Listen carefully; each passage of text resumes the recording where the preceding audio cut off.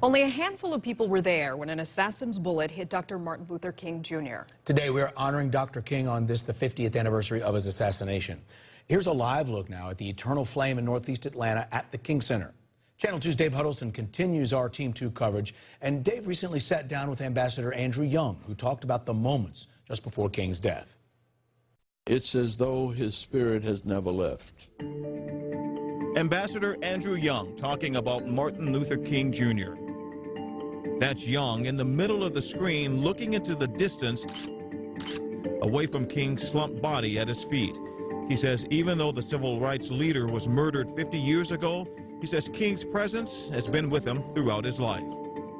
There's nothing that's happened in my life since his death that I can't attribute to the movement of his spirit in our midst.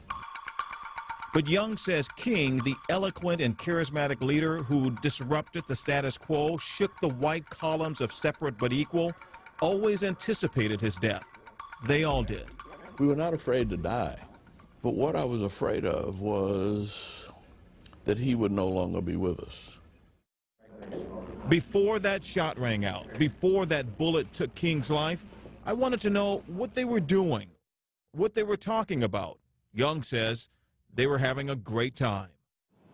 Young spent the day in court trying to get permission for a Memphis march.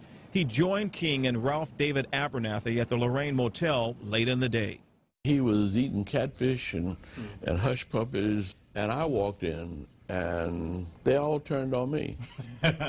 Say, where you been? And I said, I've been trying to keep you out of jail. He picked up the pillow off the bed, and he threw it at me. Well, I threw it back. Like schoolboys, roughhousing. Young says, instigated by King, the civil rights leaders had a pillow fight. They finally beat me down between the two beds and piled the pillows on top of me. That was the happiest I had seen them in a long, long time. That moment, true happiness. And he went upstairs to put on his shirt and tie. That was it. Seconds later, Martin Luther King Jr. was gone.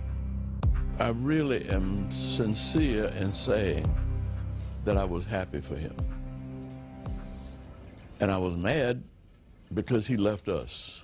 What do you mean you were happy for him? Death was not an end. Death was a passage to a new freedom. And it's astounding how often Dr. King talked about that. He predicted that that is exactly what would happen to him. Absolutely, and he said, Andrew Young there, it's not an end. We're talking about him 50 years after he died. His work still moving on today.